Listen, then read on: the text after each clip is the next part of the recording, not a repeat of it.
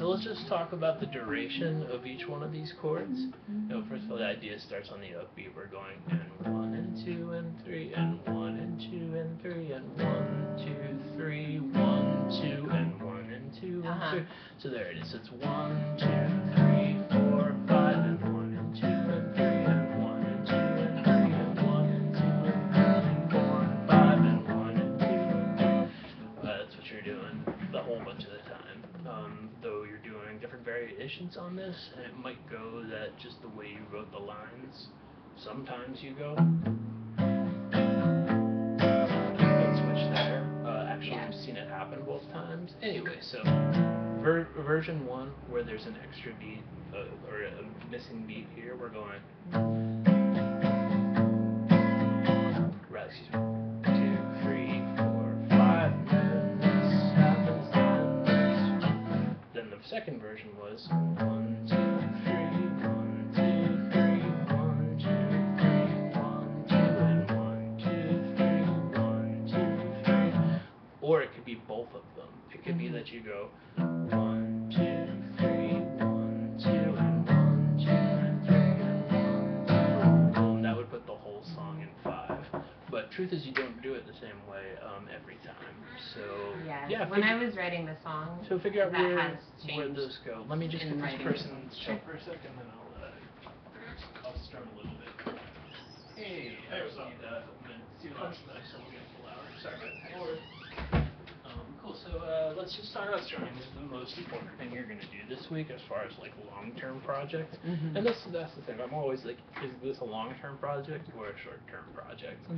Figuring out what to do during the chorus of this song is a short-term project. Getting comfortable strumming is a long-term project. So also, when you learn first position chords, memorize the names of them. Just like you meet a new person, you're going to decide to remember their name rather than being like that guy. That really just takes awareness of doing it. What do you mean by first position chords? The ones back here, C, the normal ones. The first position means down here, same thing as saying open chords as opposed to bar chords or up the next stuff. I know those, but I don't know them when I move them. Yeah, cool. Anyway, so just I'm talking about literally when we play them down here, just knowing their names when you learn them or whenever they come up. Hey, so we're just strumming. First one is just down, down, down, down. No more realistically for you. It's going to be one of two things. You're going to go fake pick. The point is starting way up here and going fluidly through all the same strings where you don't hit these too hard. Or you might go just using your thumb. This is going to make up always feel wrong. So the most important one we're going to do is rhythm 2, where you're just going down, up, down, up, down, up. That's really going to force, I'm playing E minor here just because it's all 6 strings. So going, just deciding how you're going to handle doing this, because it's totally not that you're never going to strum, ever.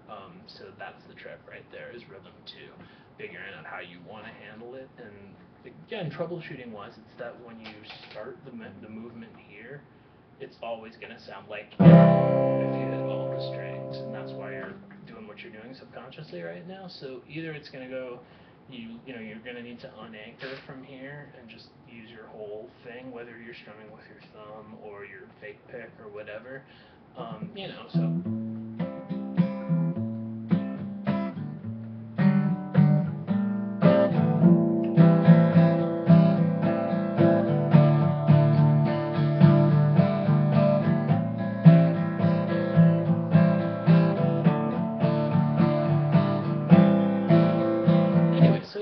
Probably it'll be one of 3 things. It'll be your whole hand, like whap. It'll be just your thumb. I think that's the worst option because that could get you. So we want up strums to feel like there's something that happens naturally rather than this all being like, which is what's happening as a product of doing this all the time. So up strums, a bunch more up strums in everything ever versus down, down, down, and only going louder, quieter. That seems to be pinpointed. Cool. So hey, then the third rhythm's down, down, down, up, like a hip hop beat or whatever. Dum, dum, chicky, chicky.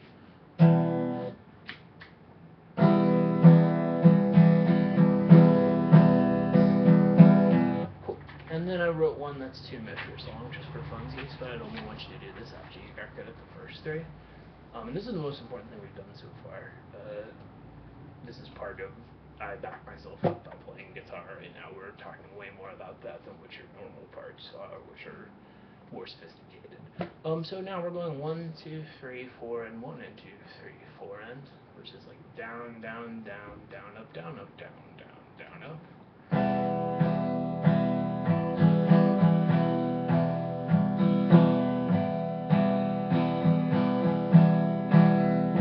So yeah, 1, doom, cha, chicky, chicky, boom, cha, chicky, boom, doom, cha, chicky, chicky, boom, cha, chicky.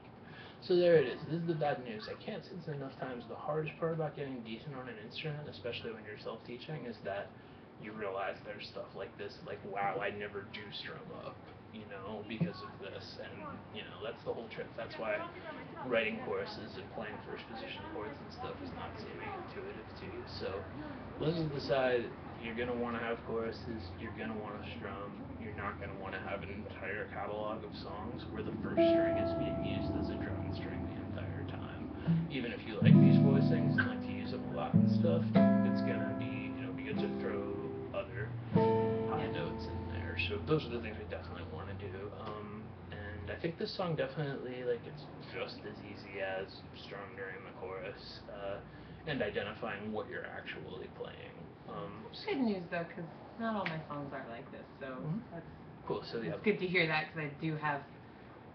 I was thinking that I didn't originally like have that much variation, but if I think about it like that, then yeah, actually I do.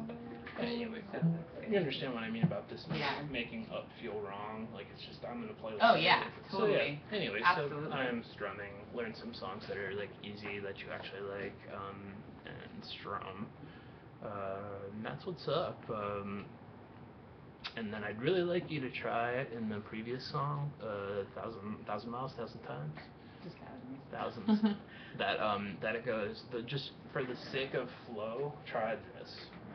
First verse, half as long where I wanted it, then pre-chorus, and then you come back down to we're all on our knees.